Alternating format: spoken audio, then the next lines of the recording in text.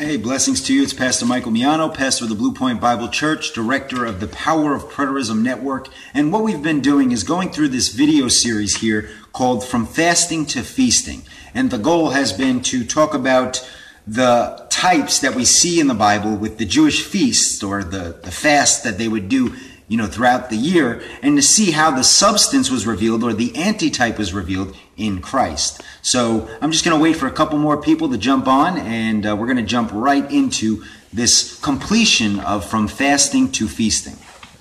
If you may join me in a word of prayer as we lift this up for the glory of God, and we'll move forward from there. Heavenly Father, we give you all the glory. We magnify you, Lord. We thank you for your truth and your spirit that continues to illuminate our world, our minds, renews our minds, Lord, and allows us to continue to be a sacrifice to you, Lord, that we would lift up the praise of fruitful lips, Lord, a sacrifice of praise to you.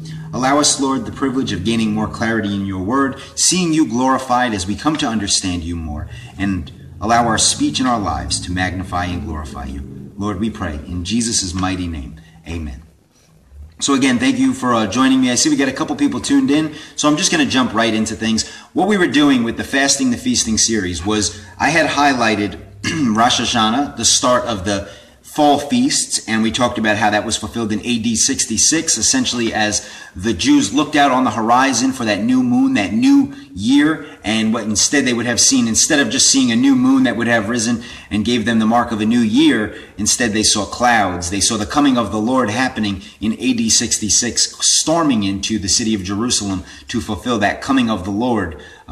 They would not say, "Blessed is he who comes in the name of the Lord," until that day. Or, again, that's the next time they would see the Lord, Jesus had said in Matthew chapter 23. So that's one thing. Now, moving forward, we looked at, what other feasts did we take a look at? We talked about the feasts of Passover. We talked about all different feasts here from feasting to fasting.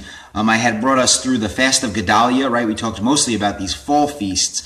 The Fast of Gedalia, the 10 days of awe. We talked a couple about the Day of Atonement. And the final feast that we need to deal with here on our video today is going to be the Feast of Tabernacle, as well as the Simchat Torah, Azeret Zemeni, or something like that in the Hebrew as well. Simchat Torah being the celebration of the law. So I wanted to just, in completion of these feasts, I wanted to highlight where we see the substance in Christ in regards to the Feast of Tabernacle, as well as the celebration of the law.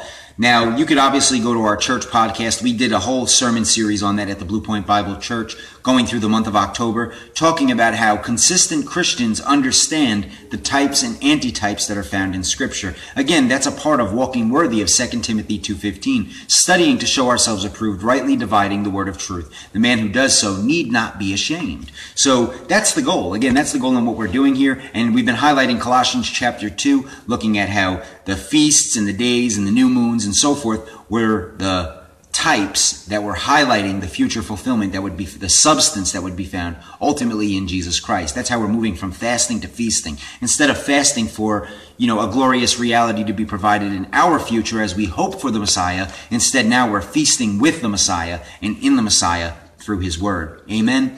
So the Feast of Tabernacle, again, this was the final feast during the fall for the Jews, and this symbolized the gathering of the fall harvest and bringing it into the storehouse, right? Where if it was a good harvest, obviously God was tabernacling amongst his people, that his presence was now being manifest, because he told them in the law, you see that God says that if you listen to me, you will be blessed. If you disobey me, you will be cursed. And one of those blessings was that their crops would be provided, that they would, have a good season each year as they went through the feasts and, offered up atonement, and the symbolization of atonement, not only seeing that high priest come out a second time, but also that they had a good harvest. And thus would begin the celebration, the 7-day celebration of God's tabernacling amongst his people. Also in anticipation of when the Messiah would come and the true presence of God would be made known to his people. So the Feast of Tabernacle, again, we see this fulfilled in AD 70 at the judgment of the nations, the judgment of the wheat and the tares that Jesus spoke about.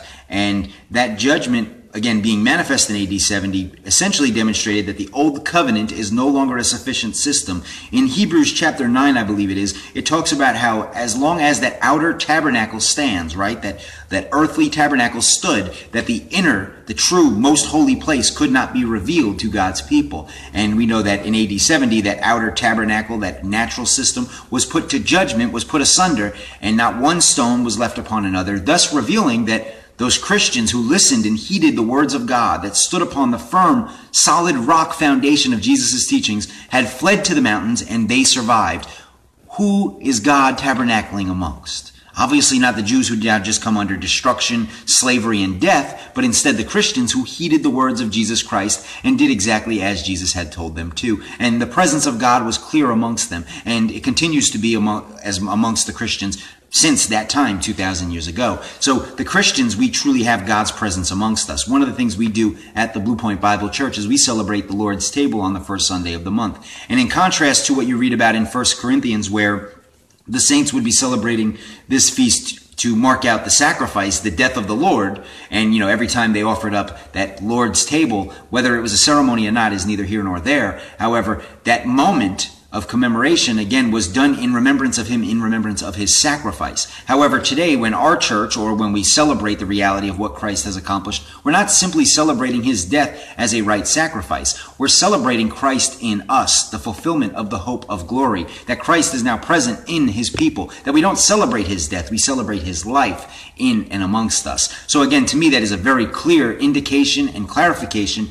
in regards to the Feast of Tabernacle being fulfilled by Jesus Christ. And then this past Sunday, I had the privilege of preaching at our church in regards to Simchat Torah, right? The celebration of the law. We know that in the New Testament, the law is referred to as the law of sin and death. The law is that which captivated the Jews in that system of death to reveal the need for a Messiah. You see this revealed in Galatians chapter 3 by the Apostle Paul. So, do we rejoice in the law? Indeed, no. However, we rejoice in the Messiah who fulfilled the jots and tittles of the law, as he said he would in Matthew chapter 5. And he brought about a new heaven and a new earth, a new covenant that we now have the opportunity to celebrate him in. And it's only because he fulfilled all the jots and tittles of that old covenant. And we celebrate Christ for that reality. One of the interesting things about Simchat Torah is the fact that what they would do is they would all hold hands and they have this dance, the kafotah. I'm probably saying that completely wrong. However, this dance would be a circle that they would dance in circles,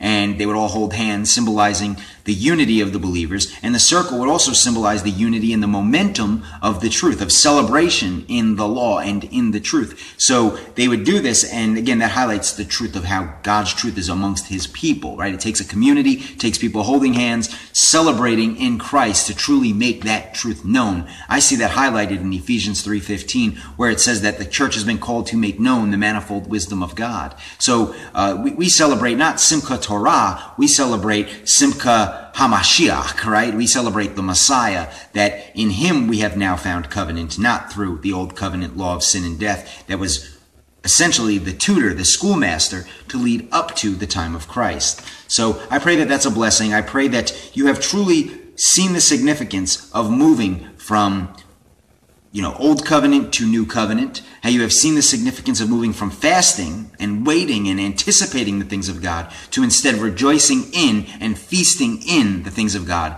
as revealed through his word. Amen. So I pray that this series has been encouraging to you. Also, if I haven't made it known well enough, I want to continue to encourage you to do some Google research if you choose to study out these details. Again, I made it very clear in our sermon at the Blue Point Bible Church. You can listen to that. Just simply Google Blue Point Bible Church podcast, and you can listen to our podcasts. And one of the things I made clear this past Sunday is that as consistent Christians, we need to be diligent in regards to the jots and tittles of the law. We need to know and understand how they were fulfilled in Christ Jesus. That is very important in regards to our salvation and our understanding of what this message is ultimately pointing to, and what we should be feasting in and rejoicing in. So I pray that you'll find that resource, as well as Dave Curtis, Pastor Dave Curtis of the Berean Bible Church, has an amazing series. It's always my go-to series in regards to the Feasts of the Lord. So by that title exactly, Feasts of the Lord, Pastor Dave Curtis of Berean Bible Church, he has some great resources there. I pray that you'll look into them and that you'll be encouraged and edified.